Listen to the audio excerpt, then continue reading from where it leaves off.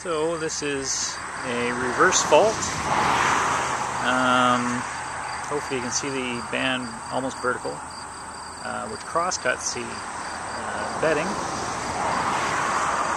It seems to be that the hanging wall has moved upwards with respect to football. As a result, a reverse fault. Fault lines are zones of weakness, and as a result, hydrothermal fluid migrates along these fault lines. It often carries dissolved sulphides. When these sulphides, sulfide minerals like pyrite, chalcopyrite, things like that,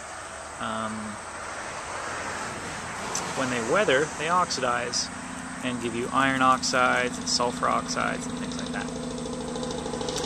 And that rusty color, you can see, sometimes called a Gossan, G-O-S-S-A-N.